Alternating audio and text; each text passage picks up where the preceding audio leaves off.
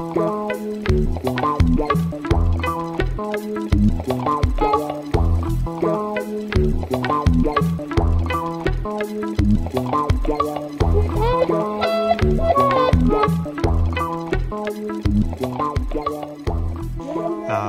going to start with a big thank you to the two, Gilles and to Fernando, for having organized this conference. This certainly means a lot to me. I was a student of Nigel, and I miss him a lot. And I think this conference was very much needed, both for scientific and non-scientific reasons. And I'm very grateful that you have made it a reality. So thanks for that. So my talk today is about some more philosophical question that Nigel mentioned to me in 2006. And it's the question of finding out what's the right level of generality to study H-infinity functional calculus in the sense that Lutz just presented, but for differential operators. And what he meant by that question is that, that question was motivated by the fact that at that time, two types of results were appearing. On the one hand, perturbation results at the general operator theoretic level, some by Nigel just on his own, some with Lutz and Per Kunzmann. And the message of these results somehow was that the functional calculus is very unstable under perturbation. When you have some positive results, but you change the assumption a little bit and things start failing. And on the other hand, you had results in more specific cases of differential operators, results by people like McIntosh, Steve Hoffman, many others, coming from harmonic analysis of PDE. And these results were sending the opposite message, that the functional calculus of these operators at least was very stable under perturbation. So that's a bit frustrating. You want to know why there is such a gap. And so what Nigel was suggesting was to try to do something a little bit in between, maybe less general than what he was doing with Lutz, but in the meantime, more general than what people were doing coming from harmonic analysis of PDE. And somehow that's what I've been trying to do ever since, sort of wiggling towards more abstraction from the harmonic analysis side and trying to go closer to the differential operators from the pure operator theoretic side. So what I want to present today is a paper we finished last year with Dorothée, Frey and A and McIntosh. It's about perturbation of differential operators in LP, uses very much real variable harmonic analytic techniques. But I want to look at it from a pure operator theoretic perspective, try to find out, I don't think I'm going to succeed, but explain maybe how this proof works from a distance, from an operator theoretic perspective. Okay, so let me set the scene. The H-infinity calculus, you've heard about it already, but let's try and look at it the way Nigel used to. So take a Banach space. I'm going to be dealing with bisectorial operators. It's almost the same as the sectorial case. So these are operators that have their spectrum in a bisector of the complex plane, and outside of a slightly bigger bisector, you have uniform bounds. So that's what I call the bisector. And outside of the slightly bigger bisector, you get uniform bounds on the resolvents. I'll give you examples in a minute. All right. And for such operators, you can start defining a functional calculus for bounded holomorphic functions, at least when the functions have enough decay at 0 and infinity to make sense of a Cauchy integral going around the spectrum on the boundary of a even slightly bigger bisector. So, all right, this obviously makes sense as long as my psi makes this integral is such that this integral is absolutely converging. Right, so you can define a functional calculus as in the Dunford calculus for bounded operators, in that way, at least for functions that are that nice, and then you want to know whether you can extend it from that to all the algebra of bounded holomorphic functions. So the definition of the operator having a bounded H infinity functional calculus, and that's too long to say, so I'm just going to say has H infinity, I mean as a bounded holomorphic functional calculus, if these operators, which are well defined, have a norm which only depends on the H infinity norm of the function psi. So if the following holds.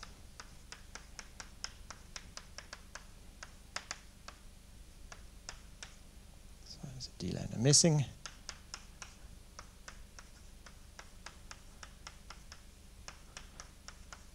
Oh, by the way, by this I always mean inequality up to a constant that doesn't depend on anything important. All right, so Nigel used to say, oh, well, the theory of H infinity functional calculus is just the theory of basis in Banach spaces all over again.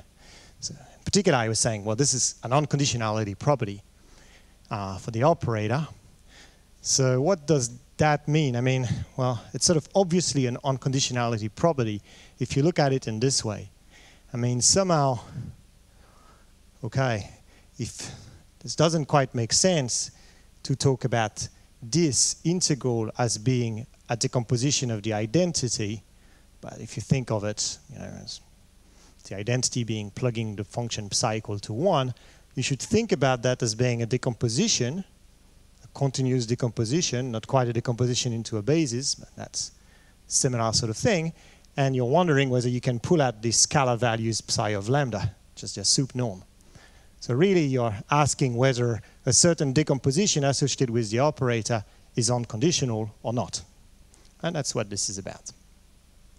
And we'll see another way of thinking about this as an unconditionality property in just a second. Now, why is it fair to say that as soon as you have that, you have a bounded H infinity functional calculus?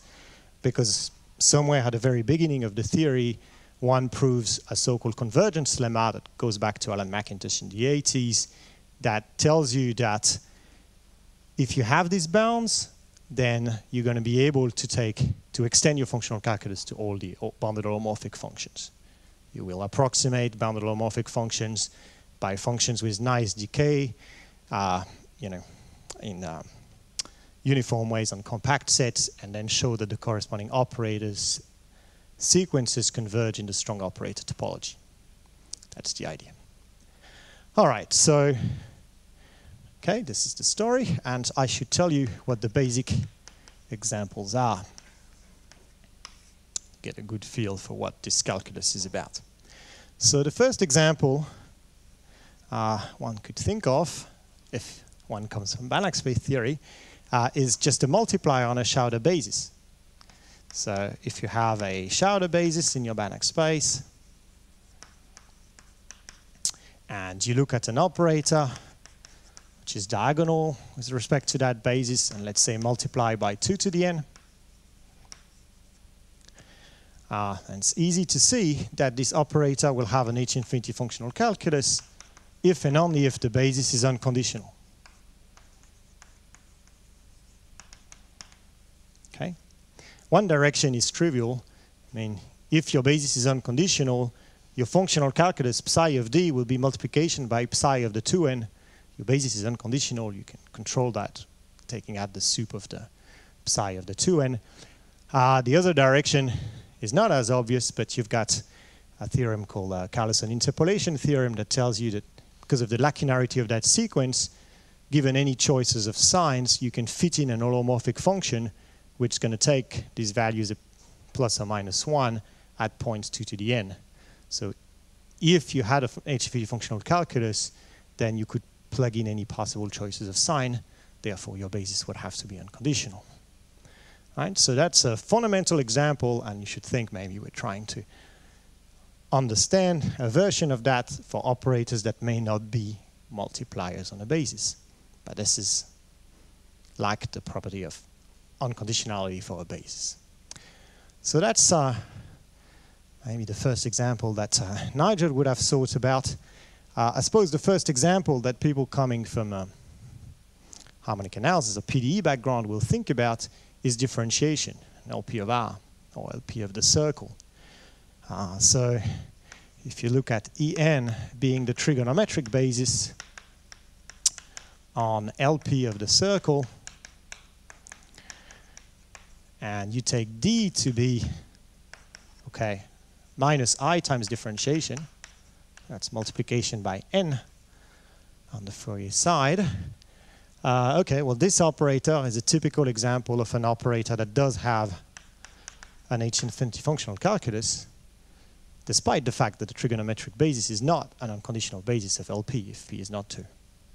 So, okay, that is the first basic discrepancy that I want to talk about in this talk, right? I mean, for this multiplier, the question of whether or not you have an holomorphic functional calculus is really just the question of whether or not this basis is unconditional.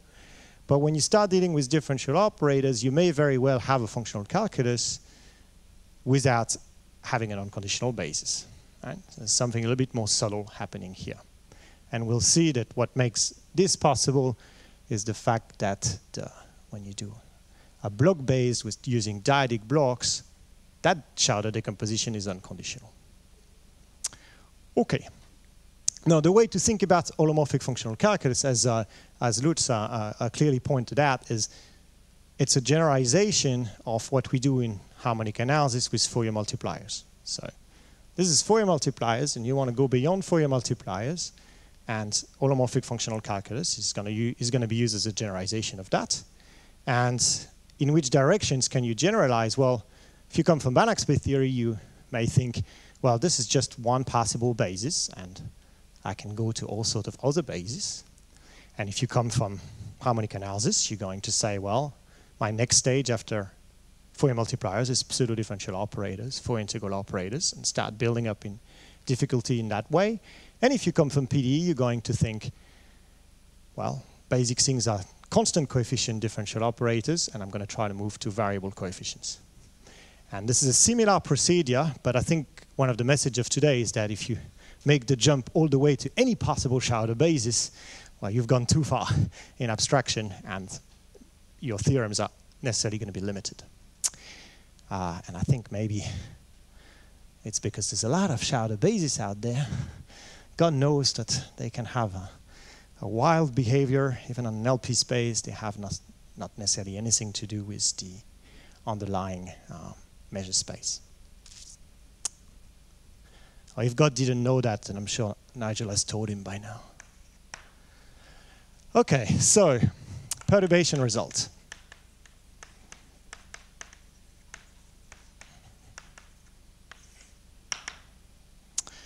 All right, so the question is a very natural question in operator theory. Start with an operator that has a bounded holomorphic functional calculus. Take a bounded operator and try and find conditions on this bounded operator such that the product D times B still has an H infinity functional calculus. Right? Maybe, you know, for B, a small perturbation of the identity in various sense, you sort of hope that this is going to happen. Now, one theorem that Nigel got on this question, 2007, is the following. So that's in a Hilbert space. He also has, obviously, result outside of the Hilbert space setting, but I'm just going to formulate it in that case. So work in a Hilbert space. Let's say that you take an orthonormal basis.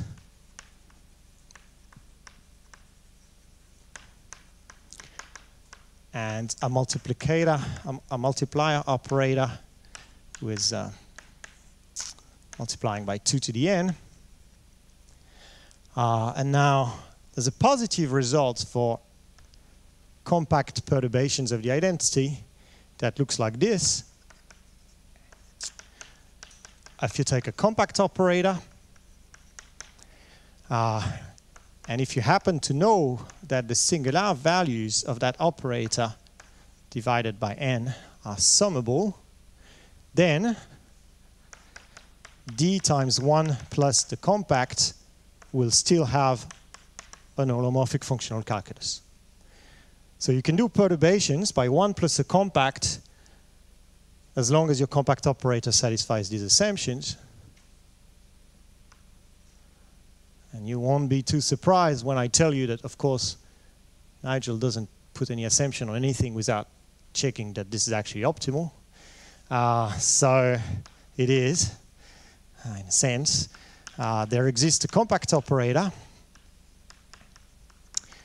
such that for any epsilon, D times 1 plus epsilon k does not have H infinity. So I see that. That's pretty bad news, right? Compact perturbations, even as small as you want, well, compact perturbation of the identity may already be problematic. Okay, I mean, you know, you could say that's a mild condition, but still naively you would have hoped for this to be good enough, and that's not. That's just on a Hilbert space. There's variants of that on Banach spaces. And I should say, I'm not going to mention them here, so I'm going to run out of time, but also Nigel, together with Lutz and with Per Kunzmann, had all sort of other perturbation results where you ask for the perturbation not to be like 1 plus a compact, but 1 plus something which is small in a way related to your operator D. Right? Semi-group theory, we're very much used to have this sort of things. If you have a small, a D small perturbation, that should be good enough. And again, that's not good enough. You need further assumption depending on fractional powers of your operator D.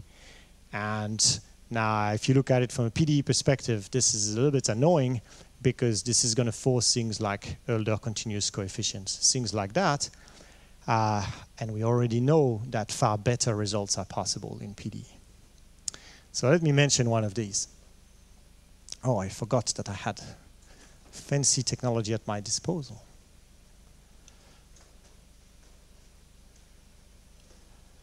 All right. Okay. So that's perturbation results at the level of general sectorial operators. Now let me give you a result at the level of differential operators. So this one is due to Axelson, Keys, and McIntosh in 2006. And now it deals with things that are a lot more concrete. So X is going to be of that form.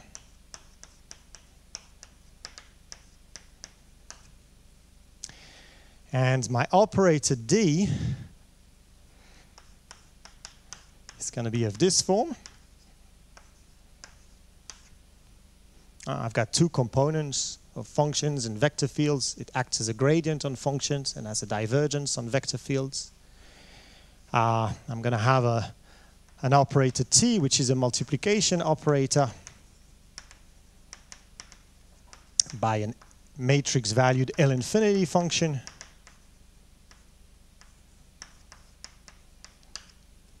And my operator B is going to be this operator matrix. And now their result tells you that if you look at a perturbation D times B, perturbation of D, in that way, okay, well, you know, it may not even be bisectorial, of course. You need some ellipticity assumption on this matrix to make it bisectorial. But as soon as it is bisectorial, it does have an H infinity functional calculus. Right?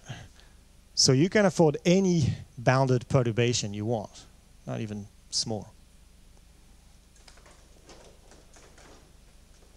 All right.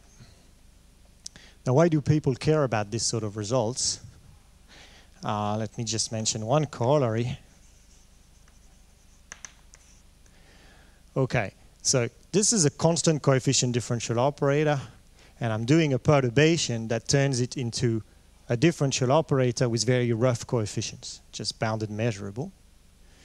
And there's plenty of consequences of the fact that all of these guys are going to have an holomorphic functional calculus. One of these consequences is that, well, I can plug in any bounded holomorphic function. In particular, I could take a function which is constant equal to +1 on the right and -1 on the left. And that's going to tell me that the square root of dB squared behaves exactly like dB.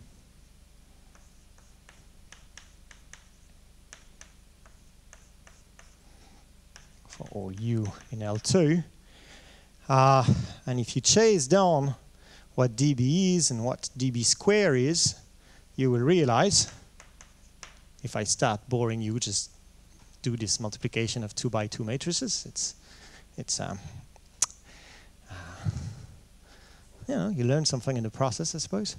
And that tells you exactly that the square root of the second order elliptic operator dV grad behaves exactly like the gradient. And that's a result that people had been chasing for 40 years in harmonic analysis. It's called the Kato square root estimates. Kato had conjectured these inequalities back in 1961. It was already a big deal when Kaufman, McIntosh, and Meyer in '84 managed to do the one-dimensional solution of that, which you can see as the boundedness of the Cauchy integral on Lipschitz curves. And it took all the way to 2002 and a whole development of what's called T of 1 and T of B theorems to finally prove these estimates. There was O'Shea, Hoffman, Lacey, McIntosh, and Chamichon in 2002. And okay, this carries a lot of meaning for PDE purposes. I mean, it really tells you that it doesn't matter how rough your coefficients are, all these operators all have the same maximal domain, which is just W12. So it's one of the things we're aiming for. All right, so this is the discrepancy I was talking about. General operator theoretic perturbation, things get very tricky very quickly, very unstable. Perturbation of very concrete operators, you can do whatever you want. All right, so let's try and understand. So I'm going to present basically the scheme of the proof of results of that nature, but try and tell you, take a bit of distance and tell you why they work somehow. So I'm not going to present the Access and Kiss-McIntosh results. I'm going to present an LP version that we've got. So first LP version of that, we got together with Thomas Hutton and Alan McIntosh in 2008. And what we got at that time, so same operators, but take the LP version.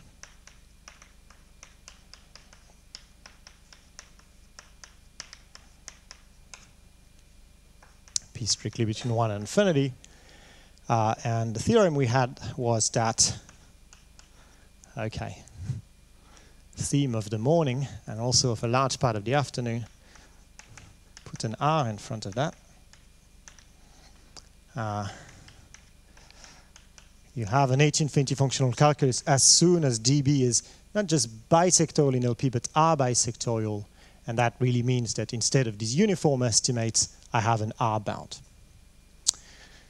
All right, but I'm not really going to be talking about this result. I'm going to be talking about a new version, which we got last year with Dorothée Frey and Alan McIntosh. And the same result was obtained independently by Pascal O'Shea and Sebastian Stahlhut also last year. So I'll tell you a bit of a story here. And the result says, okay, one part of the result, the one that I'm going to be describing today, says that you can remove the R. So for these operators in LP, same story as in L2. As soon as you're bisectorial, you do have an H-infinity functional calculus. Okay, so that's the theorem I want to tell you about. Yeah, so a bit of a story on that. This is fairly, I don't know, humiliating, maybe I should say as a word. I mean, while we were working on this for the last 2 years or so, Alan was also working with Pascal on certain projects, and I was also working with Pascal on certain projects, and we were all talking to each other, and we didn't even realize that we were trying to prove the same thing on yet another project. It's a bit bizarre, but that's because we were coming at it from a very different perspective. So the Osher-Stahl-Hood proof actually uses the paper that we had with Thomas and Alan back in 2008. So it uses that as a starting point, as a black box, and then it builds from there and removes the R and actually proves a little bit more, and I'll tell you exactly what in the course of this talk, something called a conical square function estimate, which then can be fed into boundary value problems on Lipschitz domains. So, you know, they didn't want to redo what was there. They wanted to use it and improve it to meet their needs in boundary value problems. Now, we were coming from a very different perspective. We had realized that conical square function estimates, and I'll tell you what that is, would be an interesting perspective to give a different proof of that, which would not require R-boundedness, and which also prove a little bit more and prove the type of estimates you need in these elliptic problems. So we're sort of looking at it from a very different perspective. We're trying to have a complete different approach. They were trying to use it and push it a bit further. All right? So, you know, if you don't care what's in your toolbox and you really want to get to the PDE, then you can go to their paper. If you don't want to read this paper and you want a self-contained approach, then that's what we're doing here. All right, so I want to tell you about this and the methods that we use.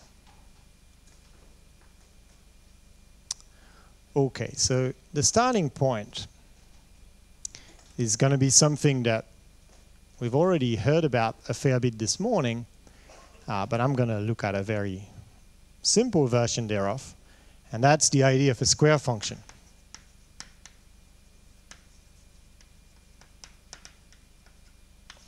All right. How do you prove that you have a bounded holomorphic functional calculus? Okay, for a simple enough operator, a multiplier on a basis, you know, maybe you can just prove this directly. Now, in practice, that doesn't happen that often, and you're going to prove something else. You're going to prove a square function estimate. So there's a theorem. I'm just going to mention the LP version, which goes back to Carling, Dost, McIntosh, and Yagi in '96. You've seen the full-blown Banach space version in Lutz's talk. It's generalized by them in 2001. But just in LP, an operator D has an H-infinity calculus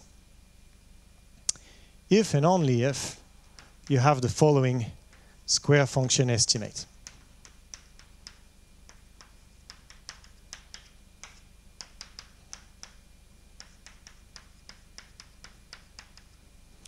For all u in LP, where q, it's my favorite function for these things, but you have a bit of freedom anyway in how you choose it. It's z over 1 plus z squared. Right. So, you know, you can prove a uniform bound for every possible psi function, or alternatively, you can prove a bit more than a uniform bound. You can prove a square function bound, but just for one function psi, right, which is this function q I've chosen. So really, at the end of the day, when we prove perturbation results, or when we prove that certain concrete operators, like all the examples that Lutz mentioned in his talk, have an H-V functional calculus, that's what we prove. We prove a square function estimate. If you come from harmonic analysis, you think this is very good chances to work, because very often you have, you know, when you have a bounded operator in some LP space, it actually improves to being a bounded operator on LP with value in L2. So often, you know, with Fourier multiplier theorems and things like that, proving that is not much harder than proving just a uniform bound for that one function. Okay. Now, let's try and understand what these things mean. So first of all, I should say this is the continuous square function, but you can also look at a discrete version.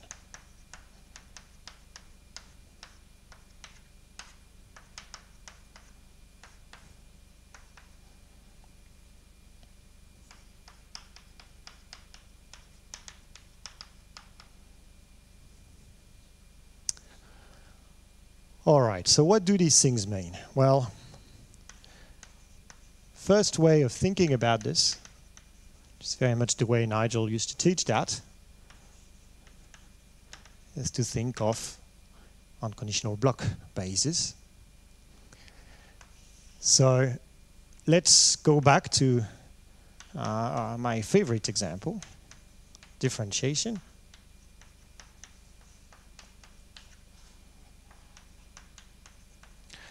So, okay, for that one, what does the square function estimate, what is the square function estimate trying to tell you?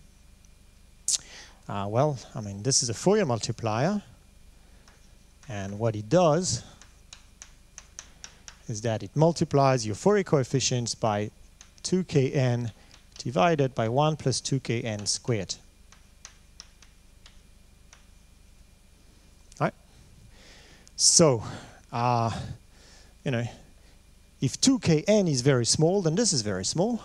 And if 2kn is very large, then this is very large. So this is basically 1 when n is of the order of 2 minus k. And as soon as you move away from that, it decays. Not very fast, but okay. There's games you can play. You can show that you can move from that square function to a square function that would involve, say, powers of that. So you can make the decay faster if you need it. And because of that, it takes a bit of work, but you can prove that the square function estimate is going to hold if and only if a similar estimate holds where instead of this thing, which is basically 1 when n is roughly 2 to the minus k and then decays, you take a sharp cutoff. Just the characteristic functions of the sets of those n that are roughly 2 to the k. So the square function estimate, the way you should think about it, right? This happens because that happens.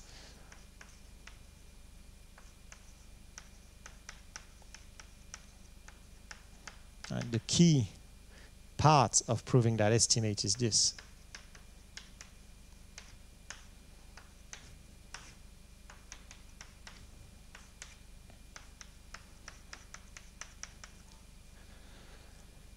Which is just a way of saying, fair enough, the trigonometric basis is not unconditional, but the dyadic blocking of that basis isn't unconditional. I mean, gives an unconditional Schauder decomposition.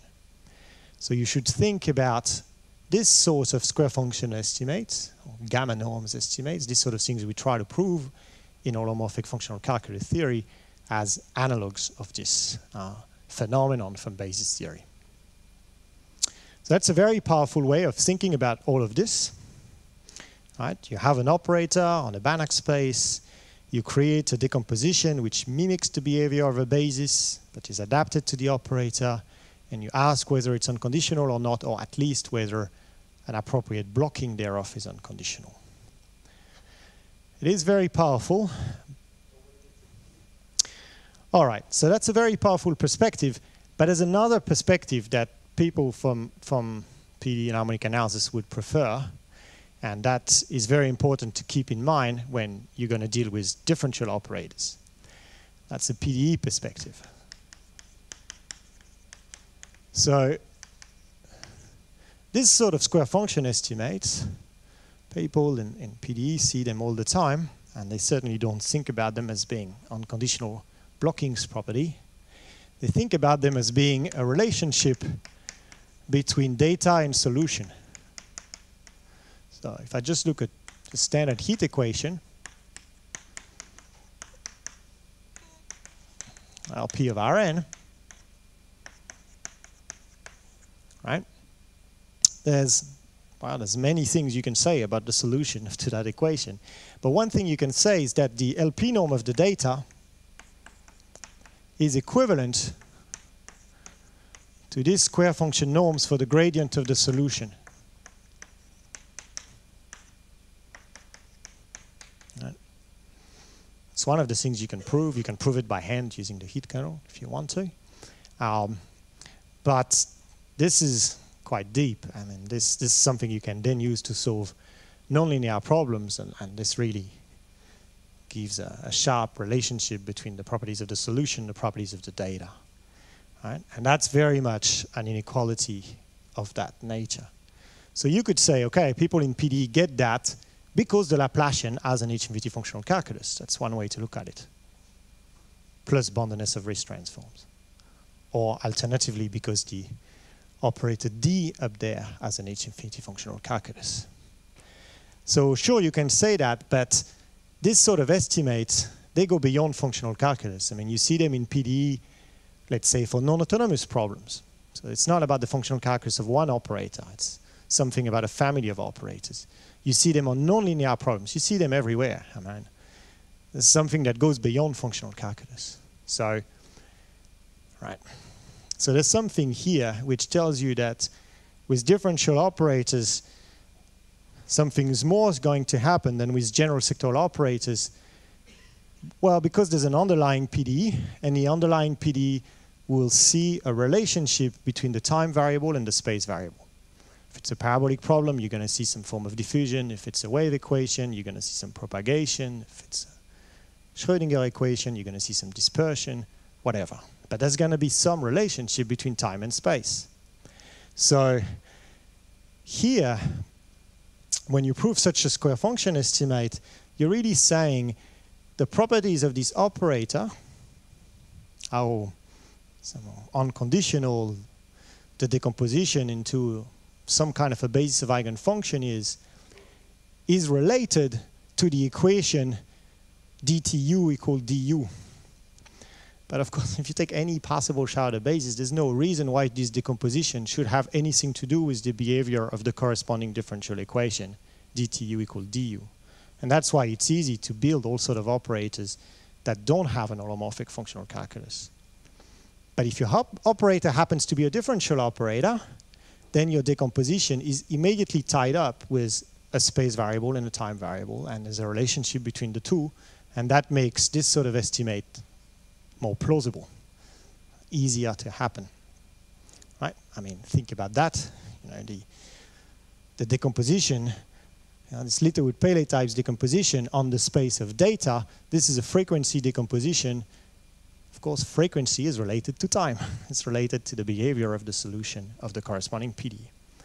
So I think that's the first step, thinking about it in that way, thinking that what really matters in H-infinity functional calculus is not so much the functional calculus per se, the fact that you have an algebra homomorphism between this algebra function, this algebra of operators.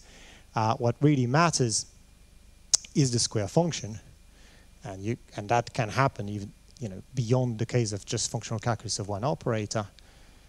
And this is very much tied up with very fundamental PDE ideas of relationship between space and time. So how do we express these ideas and how do we use them is what I want to get to next. So if you start digging into the proof of diagonal, into the proof of square function estimates and functional calculus for differential operators, basically there's a version of the following property that's always going to pop up.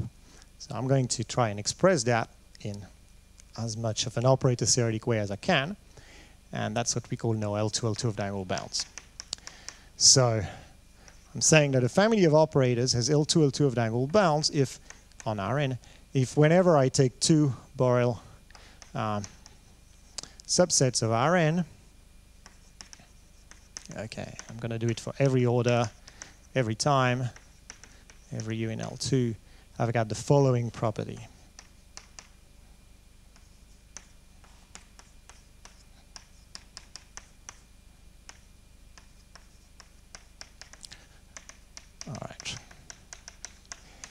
So this property is a way to capture,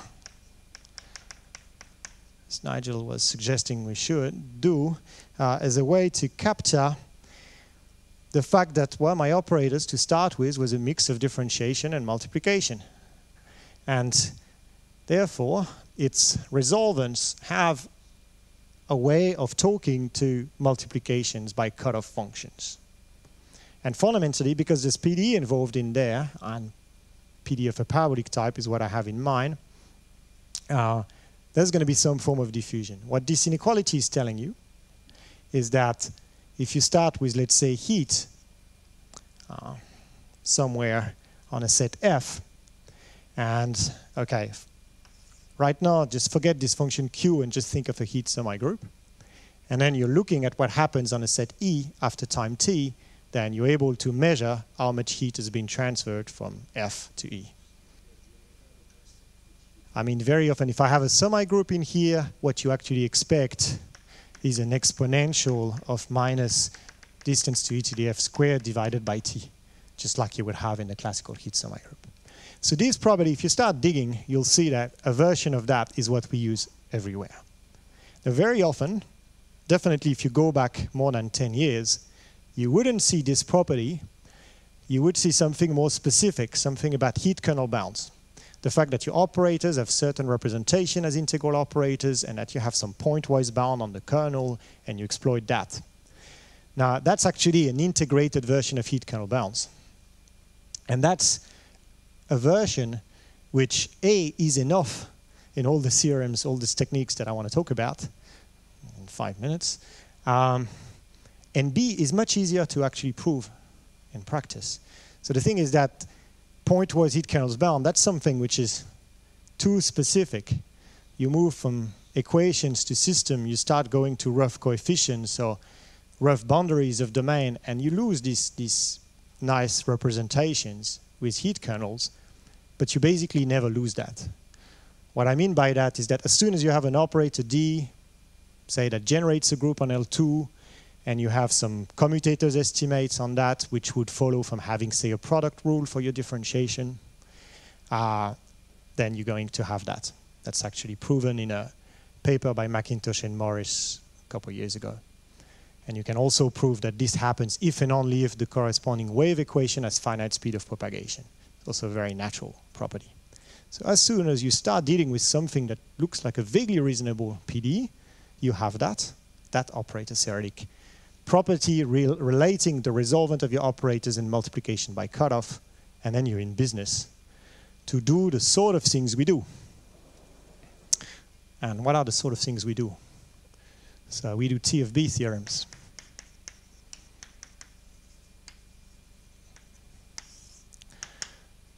So the idea is when you deal with differential operators, there's a general thing that tends to happen, which is extremely helpful, is that to test the boundedness of your operator on L2, LP, or all sort of function spaces, you only have to test your operator on one function.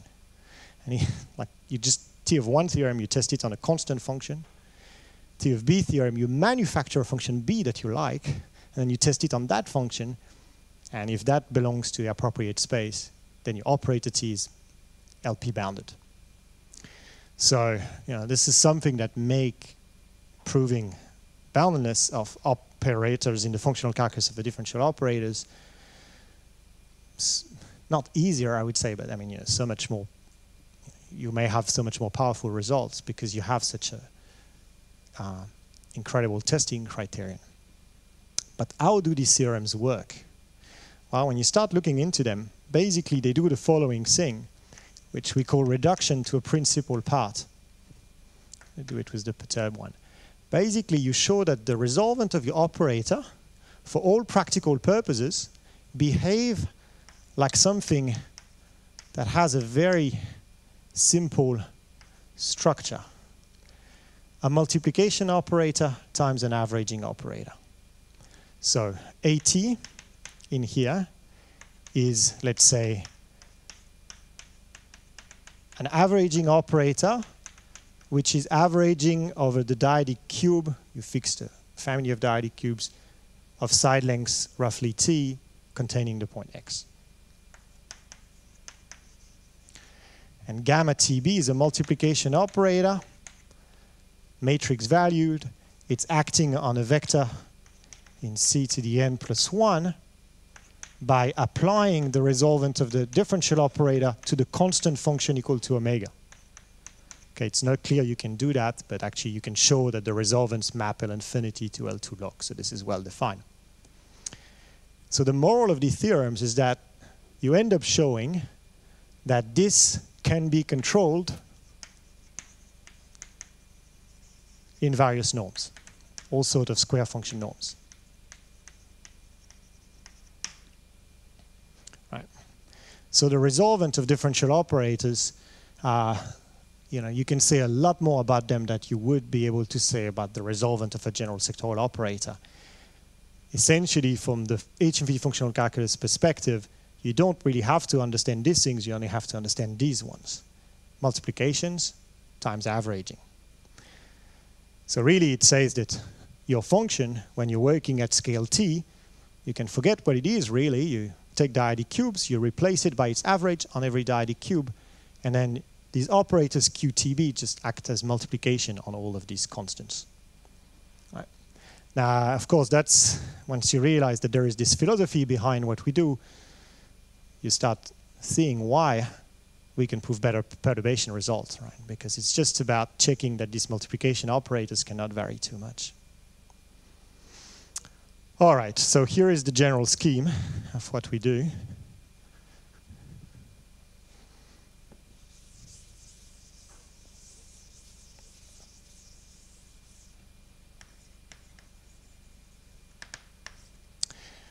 So you exploit L2 of Dangle bounds. So first of all, for the operators that you are dealing with, you prove the L2 of Dangle bounds, and as I say, this is something which is very easy, generally speaking. Once you have them, you can use them to prove a T of B type theorem. Right? If you start digging into T of B theorem, you realize fundamentally what we exploit are these off-diagonal bounds. Okay, more often than not, we have pointwise heat kernel bounds, and that's what we use, but actually you can do it in a much softer way.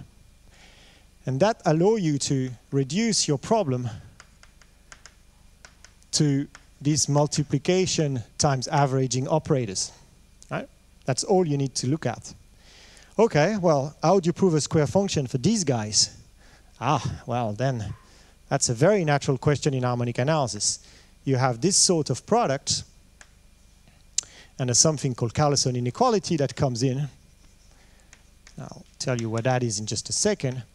And Carlson inequality tells you you can control square function norms of that as soon as you can show that gamma tbx squared dx dt over t is a Carlson measure.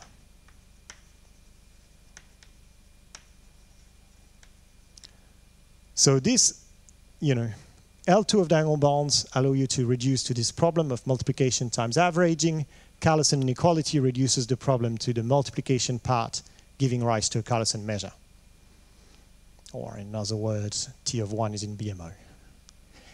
And how do you prove that? That's a long story. It's quite difficult. But the key ingredient is yet again L2 of diagonal bounds. You use that to study this going back to basic properties of your operators, the bisectoriality, and you establish that it's a Carlson measure. And that gives you the square function estimate and hence the functional calculus.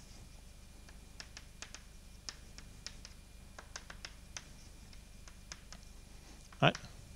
So that's the scheme of the proof, generally speaking. Okay. The thing is, in which norms? And in the Axelson Kiss McIntosh paper, this is standard Hilbertian square functions. L2 is value in L2.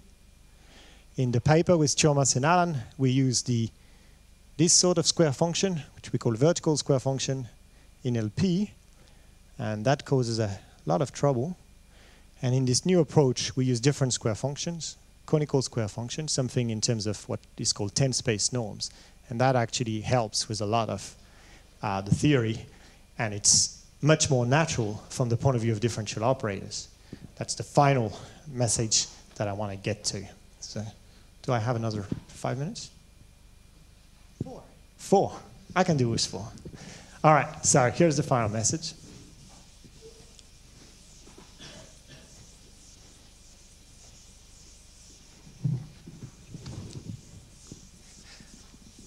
Okay, so Carlson inequalities. What, 6, 7?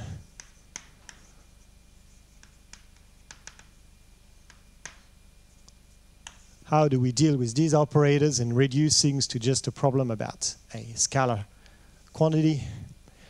Okay, Carlson, 1962, proved the following inequality.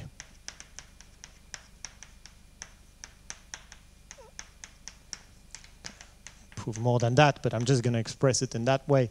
If you look at that in L2 of both the space and the time variable, this is controlled by the L2 norm of U times the norm of this as a Carlson measure.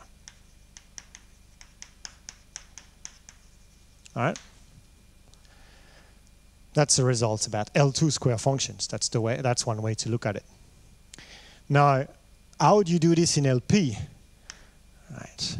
Well, having a version of that for LP square function was a large part of the work we did with Thomas and Alan, and that was not easy. And I'm not going to talk about it because in the new approach where we use 10 spaces, we have a far more, well, I don't know about far more natural, but we have a version of Carlson inequality that has always been around, and that's called factorization of 10 spaces. Goes back to Kaufmann, Meyer, and Stein in the basic form that we apply, but the best way to understand that is to read and to see really the full picture is to read a paper by Cohn and Verbitsky in 2000 based on earlier work of Amar and Bonamy. And what this is saying is that when you try to control this sort of operators that are of the form multiplication times averaging in a certain square function norm, which is called the TP2 norm, then, oh well, here is the answer. TP2 is TP infinity times T infinity 2. That's the factorization.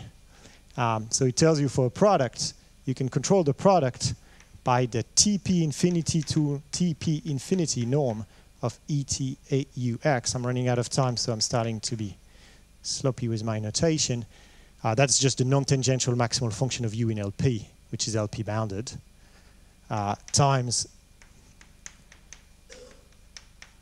this norm in T infinity 2, which is exactly that quantity, the norm of gamma TBX squared dx dt over T as a Carlson measure.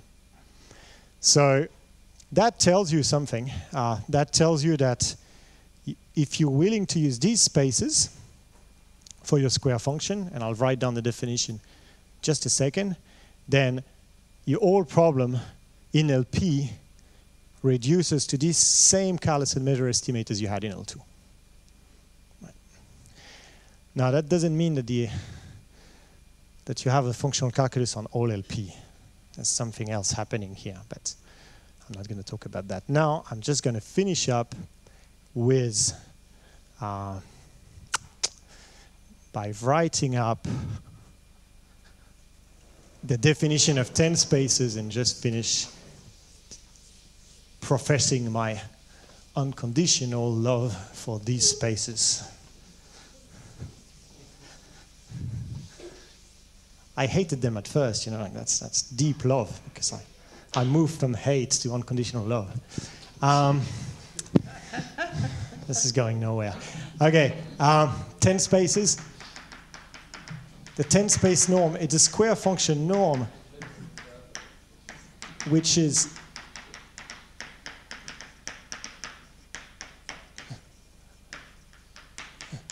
it has just a little twist compared to the standard square function norm that we had been talking about all of this morning. The additional twist is that we do an extra averaging in space. There's a 1 over p, yeah, thank you. Right, and that changes a lot of things, and I won't have time to explain that. We can chat over lunch if you want to hear more about my unconditional love for 10 spaces. But I'll just tell you this. This is just so beautifully natural when we deal with differential operators.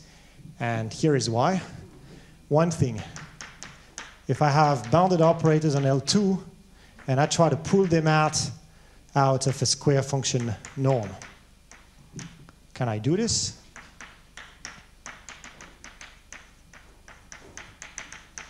What do I need to know on my operators to do that?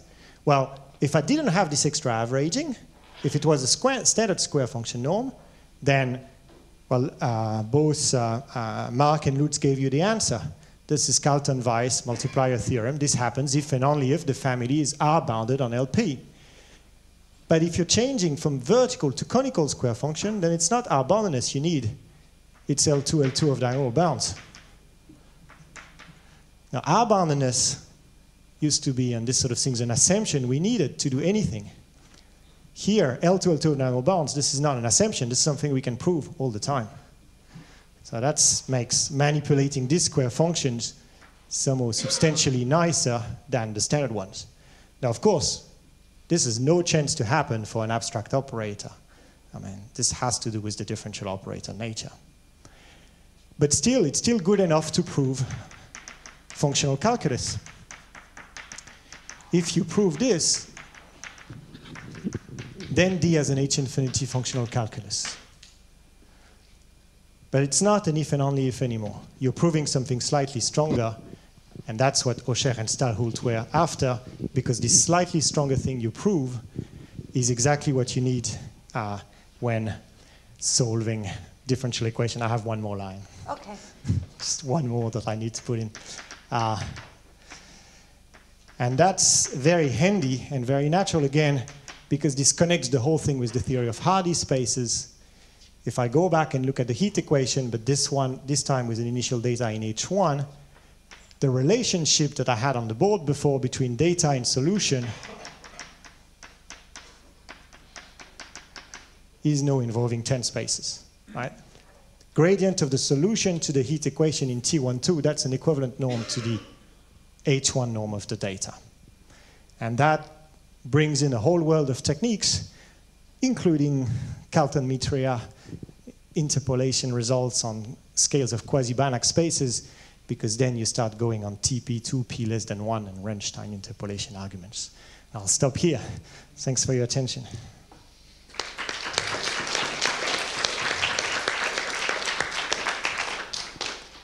Are there any questions or comments for Pierre? If so, I'll pass the microphone to you.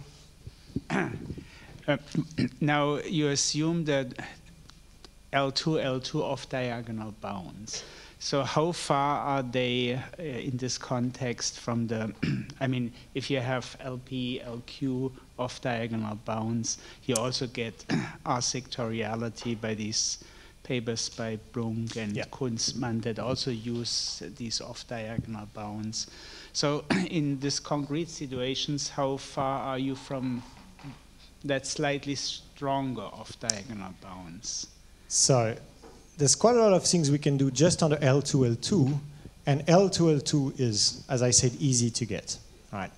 Now, what you're pointing out is that very often we actually get stronger results by having something stronger than L2, which is an LP-L2 of diagonal bound. Now, if you go all the way to an L1-L2 of diagonal bounds, then this is like pointwise heat kernel bounds. But things interpolate in between. And it's true that there is a bit of a gray area here, that once you start assuming if you just assume L2, then you really have a theorem that works all the time. If you assume L1, L2, then it's very much restricted to smooth enough coefficients, equations in knot systems, things like that.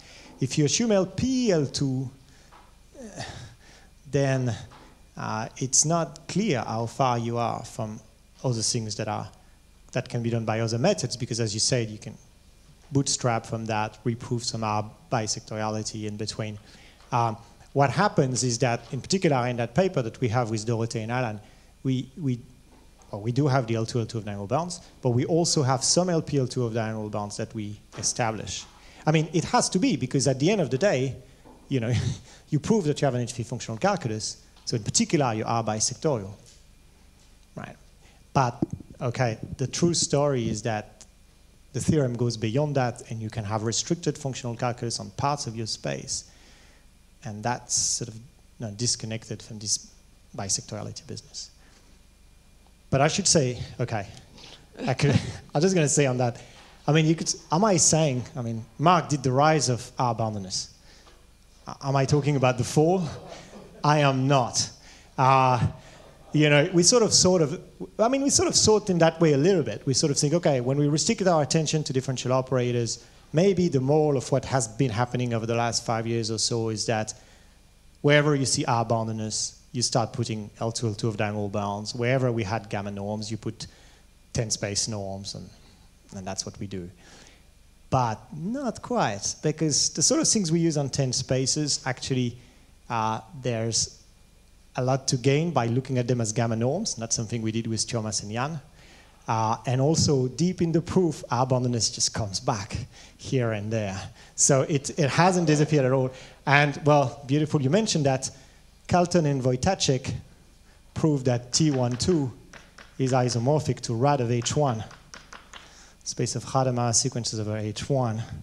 So the Rademachers certainly haven't disappeared. I don't have any philosophical insight on what's there. What Kalton and Wojtacek were doing was proving that you cannot have a non-atomic lattice structure on H1. Looks like a different philosophy, but Meyer will start his book on wavelet telling you that Moret's proof of an unconditional basis of H1 is the start of wavelet theory. So, okay. There's something here that I just don't understand. Are there any other questions or comments? Okay, so lunchtime and we resume at 2 o'clock? Right. 2 o'clock. See you. Bon appetito.